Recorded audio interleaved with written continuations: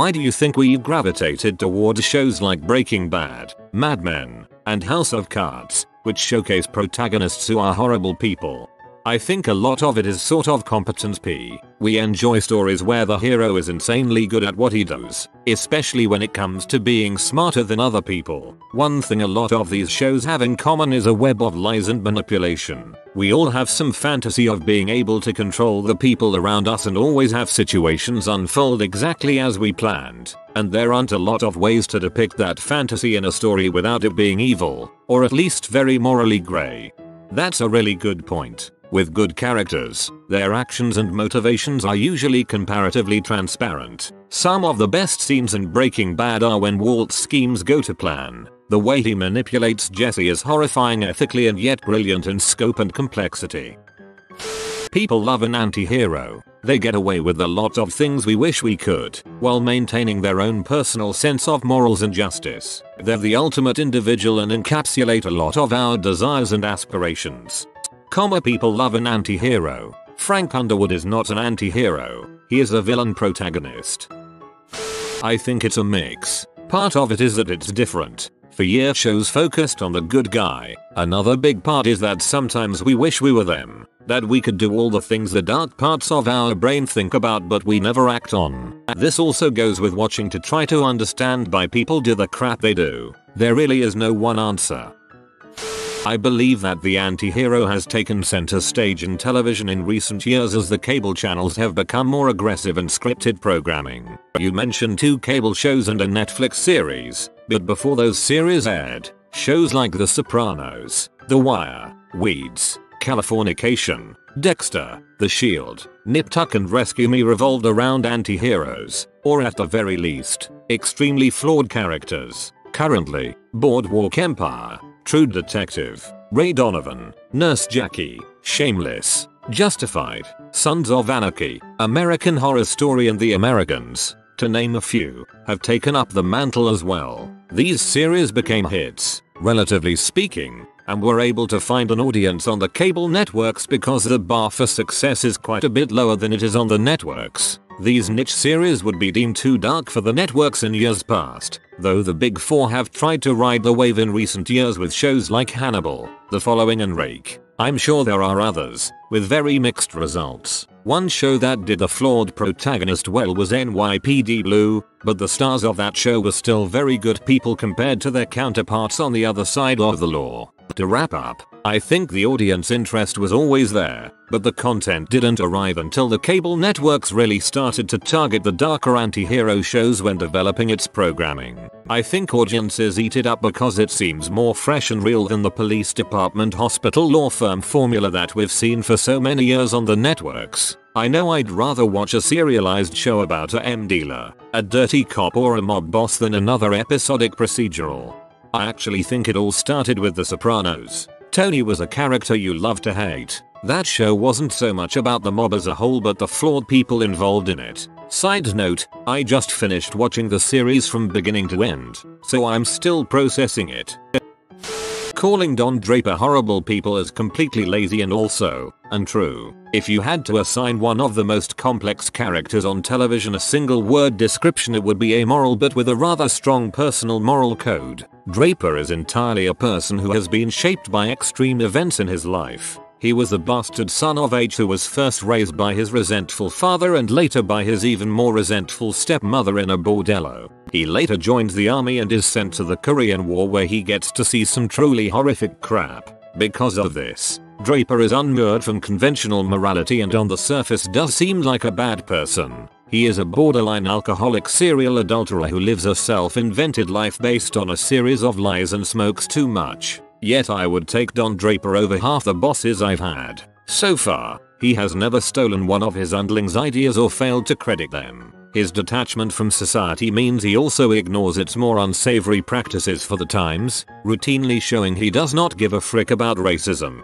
homophobia, antisemitism or, in the show's biggest paradox, male chauvinism. In an era when women's roles were ruthlessly enforced, Draper sets the series in motion by recognizing the new secretary has his own gift for copywriting and instantly promoting her. Even with the women in his personal life, there is a certain degree of respect and fair play. He keeps his philandering, with just one exception, down in the city and limits himself to women who are in a way his equals. They all understand what they are getting with Don and he makes no bones about what the nature of their relationship will be. Having been witness to many forms of adultery over the years, it's hard to condemn Draper for what was a mistake in marrying Betty. His stepping out on her also show the limits of his amorality and that in this area of his personal conduct he would like to change. Don is also aware of how far down the rabbit hole he has allowed himself to go in opposite to the accepted norms of society and does not want to go further. This was the entire point of the episode The Jet Set, when the ultimate culmination of Don's life is dangled in front of him and he rejects the implicit offer of a life of luxurious hedonism.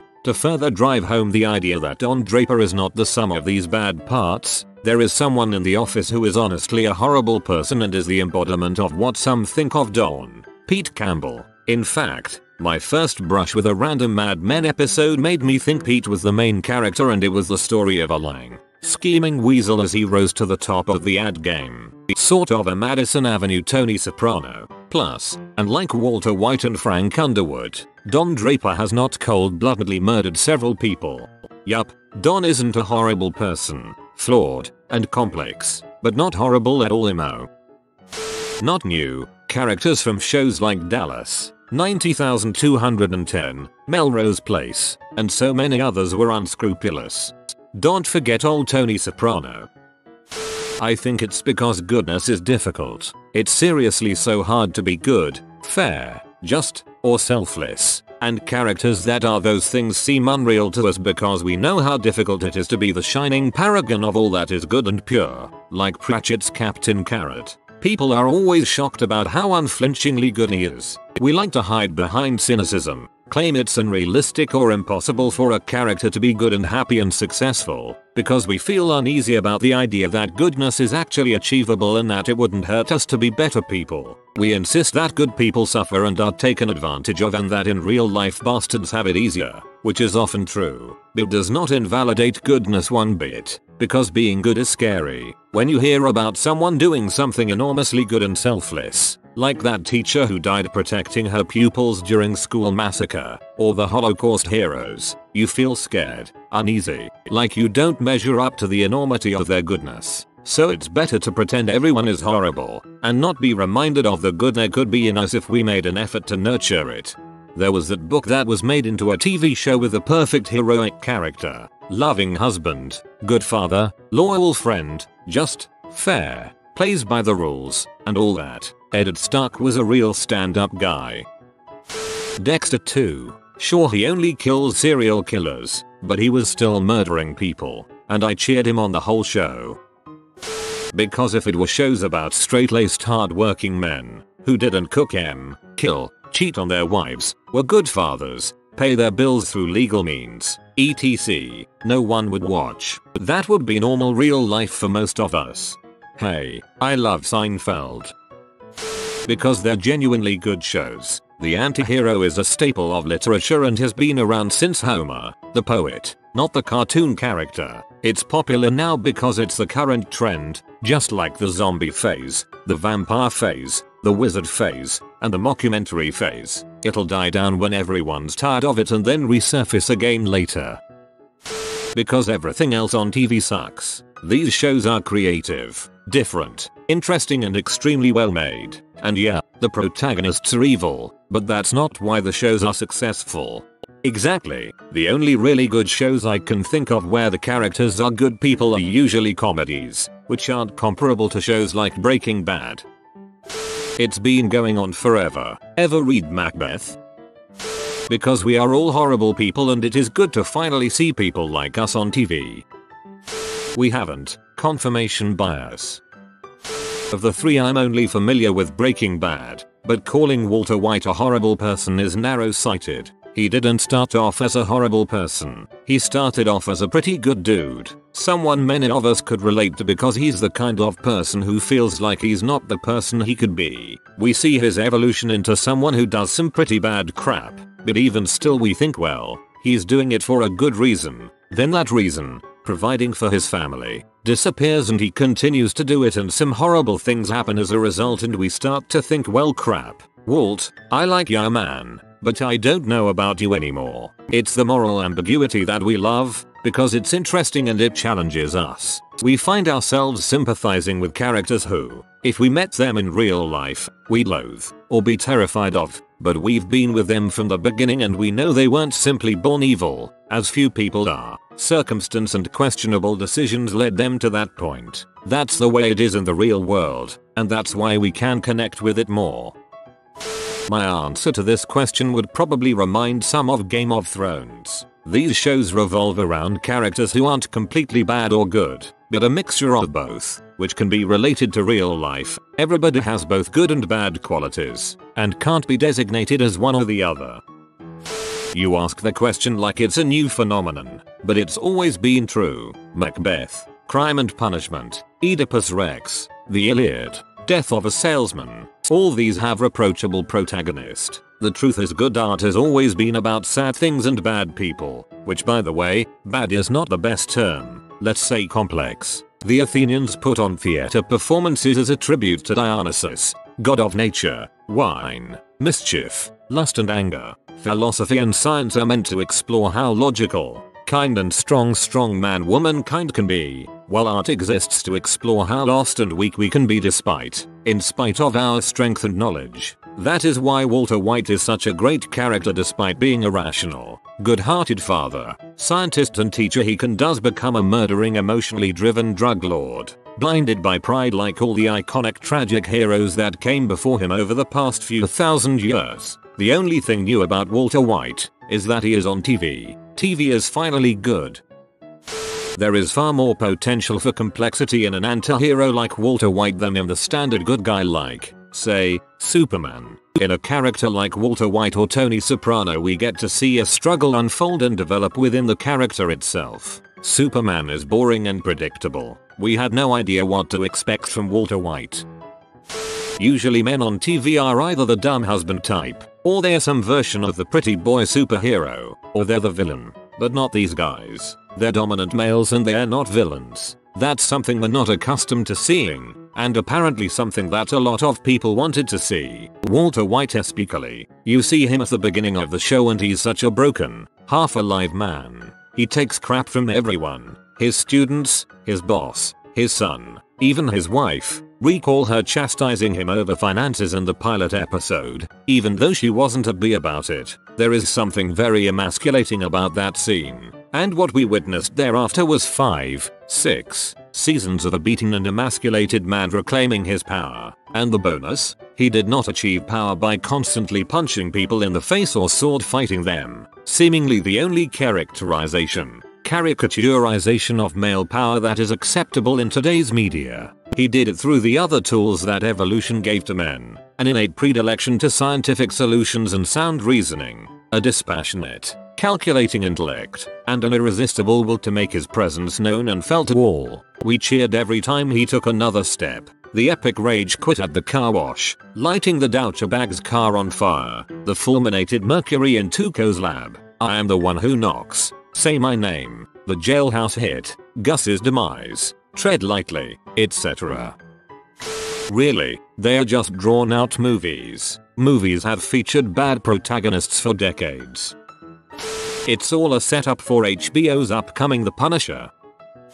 You know what? That's why I was so delighted to see The Great Gatsby back in the mainstream. Gatsby's desperate misdirected idealism is such a stark contrast to the dark triad misogyny of contemporary leading characters.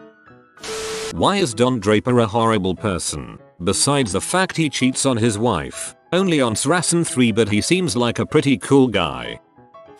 But I'd love to have a discussion about this. I've talked to many people about subjects similar to this, and I watch too much TV. We view ourselves as differently now. People are more willing nowadays to concede that they're not the nice beautiful people they want to be. Television exaggerates reality, and we are able to see ourselves as relatively self-serving people. We hold our human selfishness back, but we want to watch the riches and success we can obtain from letting go of our integrity. The hero story is boring. This guy has a sense of right and wrong. His sense is exactly in line with ours. He stands up for the damsel in distress. He beats the bad guy, but only after struggling through a great failure in his power, equipment, will, etc. They're all hamburgers. Some have tomatoes. Some have bacon. But it's all the same fricking sandwich. Heroes are fake as frick. They're extremely artificial. You're watching Superman as a child who won't rough up a bully, even a little bit,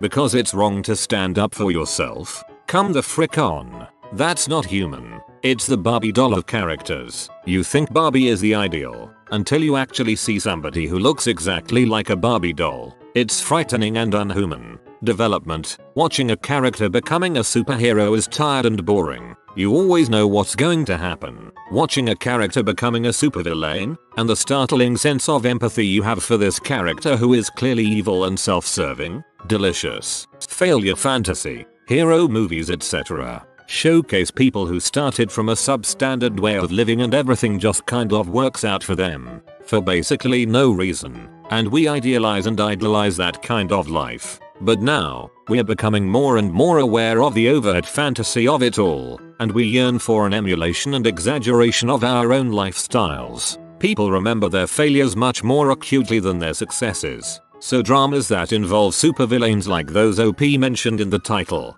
and even comedies like It's Always Sunny in Philadelphia, Regular Show, Archer, Arrested Development, Community, etc. typically revolve around failure as a theme. In comedies, the failure is typically in their actual actions. They attempt something and crap goes wrong. In dramas, it's often that they're failing as a human being. Their very souls are devolving, and it's working out for them, which is scary. Failure fantasy is the same reason less intelligent people gravitate towards reality TV. They like being better than somebody. Because conflict is the bedrock of any great story. Especially characters in conflicts with themselves. Frank Underwood is an upstanding citizen. I have no idea what you're talking about. The Sopranos. How could you not put The Sopranos in the title? Tony was the first of this kind of main character. I like Adventure Time. Maybe because it's unfamiliar and interesting, something we don't get to experience in our real lives. I think you're right. It's also not a known trope that is so familiar to people. Breaking Bad was great, for me at least, because I had no idea where the storyline was heading. I've seen so many movies and TV shows and read tons of books that I can usually predict within the first 10 minutes or so how a story is going to play out. Not so with these shows, especially with Breaking Bad. Morally unstable people who live vicariously through evil protagonists. I'm tired of it. I couldn't make it past a few episodes of House of Cards for this reason. Cable stations have finally reconnected with an adult fanbase that can tolerate ambiguity. Seriously. For too long TV and movie writers have been made to censor their characters and storylines to either conform to prudish broadcast standards, which still allow extreme violence, but cannot abide even moderate adult content, or to dumb down nuanced characterizations because their market research tells them we're stupid. Everybody does, or at least thinks horrible things sometimes. These shows just finally represent adequately our actual adult internal states. These shows may be potboilers, but at least they're potboilers for adults. Because the only difference between them and us is a choice.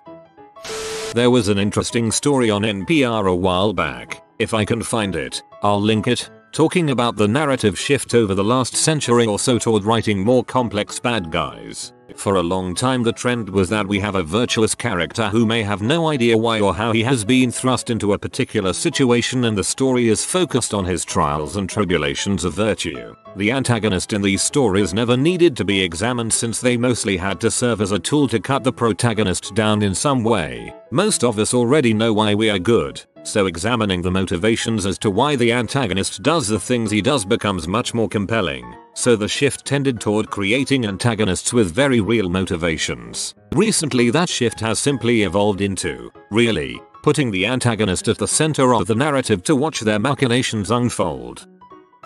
People have always loved a bad guy. Look at Shakespeare, full of C.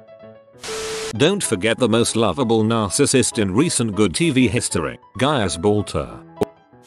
For me, these types of characters make me question what they are doing. They make me question my position on the things they are doing. Dexter is a great example of this. Personally, I'm not sure if I agree with Dexter's vigilantism or if I am appalled at him killing people. Frank Underwood has me questioning if I could pull off what he does for power and how he manipulates people. Thinking 20 steps ahead. Could I do that? Would I? Is Walter White really a bad guy? I mean, he did take out multiple drug cartels, known drug dealers and murderers while he was creating his own empire. Conflicted characters make people think. They offer self-reflection for the viewer. Perfect characters, Superman, Captain America, etc. can't offer this, but they lack internal conflict on what they would do. They are essentially robots and don't reflect the human condition.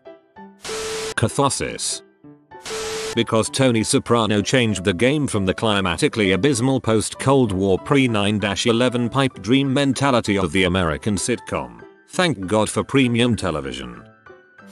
In the past, I think protagonists have been someone we aspire to be like. This new trend of the anti-hero is easier to identify with as we're all people with our own faults and mistakes.